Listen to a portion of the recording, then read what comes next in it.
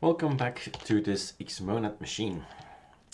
Xmonad is a window tiling manager, so this is what happens if you tile. Now, what we haven't explained until now is a super F2, and let's put on my screen keys, otherwise you don't see anything. So, super F2 is going to launch Atom, and Atom is already tweaked and themed because of the fact that this is a programming language, Haskell, and it needs to have some coloring, some syntax coloring, and that's what we've done in previous videos. We have not taken a look at xmonad.hs yet in the videos, and let's first make an overview video. So it's all about this file, and it's just the file that needs to be 100% correct, otherwise you get compilation errors, because this is not your standard desktop. It's not a file that you run or configs that are here. It's going to be compiled like an application, and you're actually running an application, which is a desktop. Let's take a look at the big blocks. That's first. This is going to import lots of modules. So it's a very big and heavy handbook about xmonad and Haskell and how it works. In here we are going to import everything from what's available as modules, right? Okay, that one we've discussed and we've explained everything that's in that script. That's the auto start. So we're going to auto start elements like the polybar that we need. Next up is coloring. We want to have some coloring of the borders. Why is this blue and why is it focused blue and unfocused a little bit grayish? There's a reason for it. It's in the code. It's these two lines, normal border and focused border. And the other guys we don't use as of yet. Then there are new ways to define, of names to define what a super key is. So the Windows key, super key, is called mod for mask, and you see it here. Mod for mask is my mod mask. So there are some variables defined inside Haskell, and we make our own variables, and most of the time we put a my in front of it. My focus, my follows, mouse through, and later on at the bottom we're gonna say that's my variable and that's the official variable. That's my border width and that's the official border width. And we also going to tell the workspaces. So these special kind of things are these icons up here. These icons look awesome, but you can also have my workspaces 1, 2, 3 or Roman numbers. So all of these things will go into detail, but just let's go over them in general way. Here are the things for, oh yeah, let's skip one. So this is about whether you, for instance, have GNOME there or KDE or Plasma. You can get another kind of desktop configuration in. This is the general one, the default one, but you can have also other GNOME config in, for instance. How will we manipulate the windows? This is a window tiling manager, right? So how will we change them, manipulate them? Well, if it is a dialog like this one, it's a dialog, file, open file, it's going to be centered. And why is it centered? Because it says do center float if there is a dialog. And if you already work with i3, that helps. If you know what xprop is, that helps, because you can define by names, class names or titles, what to do with it. You want to center float it, you want to float it, and we can change things in here. So that my C floats, we want a render to float, then it's floating, right? When I press super and then left mouse key, I can move around with it. So in this tutorial, well, I've made a tutorial already how to set up your system that you have two screens working with xmonad. So this line 89 says, okay, if it's a render, float, if it's a calculator, float, is over logout, float, etc. And you can keep adding stuff behind it. The same goes for the T float here, which is this line up here.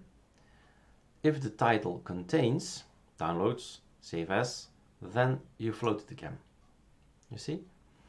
And the same applies for the rest of these guys, but we'll get into detail later. Just an overview right now. This was for, let me think again, for if you are going to tile and you want to have a border between, got it again. This is for if you are going to change your default layout, which we can, Ctrl-Alt-T, super space.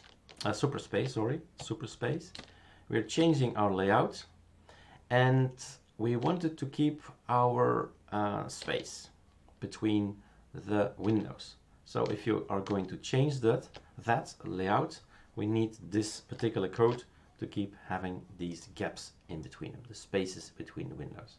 So that's a way to figure out, to tell the system, okay, whether it's this layout or that layout, just try to keep the borders, try to keep the gaps.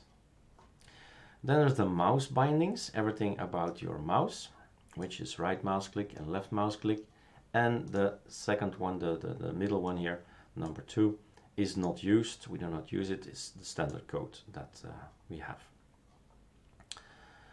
And then all the key settings. So if you are going to super E, this is mod mask.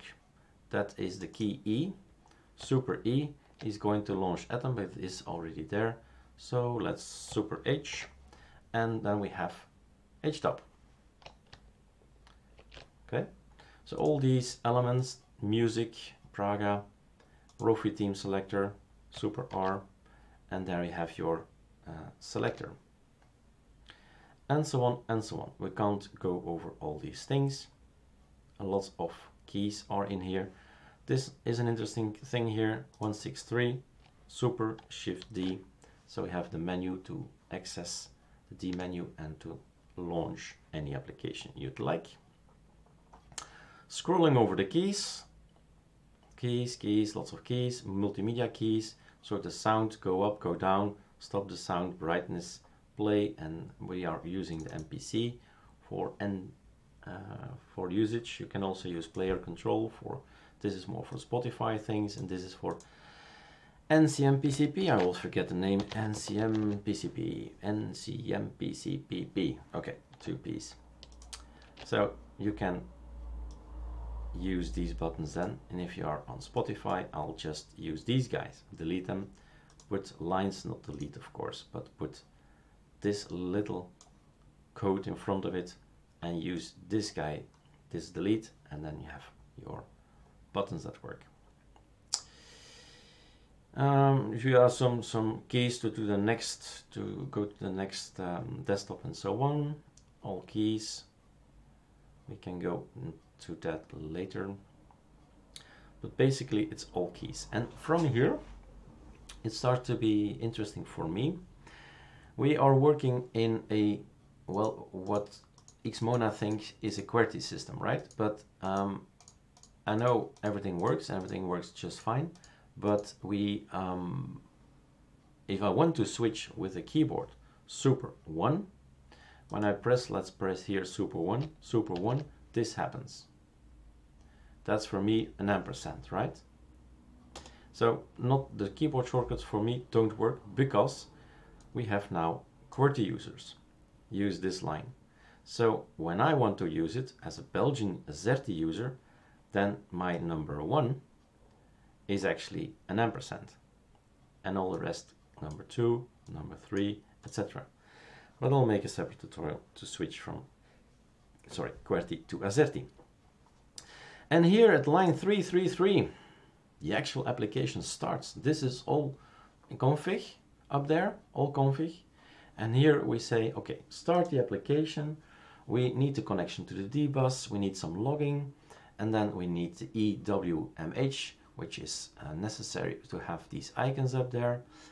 the QWERTY users use this line, but I need to use later on that line because I need Belgian key config bindings. And then how much gap do you want? The upper gap is for polybar. We need a little bit more, 35.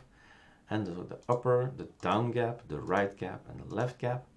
So you can change these elements here. And all these lines up here, mod mask equals my mod mask. We have defined up there what my mod mask is. That's our choice.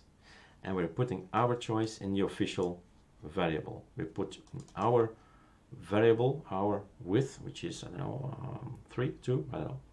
And we're putting it in the official. And that's how everything is actually working here. The key bindings, my keys, are getting in the official variable keys. And all of this from here, from that part to this part, that's basically your xmonad. And all the settings are up here.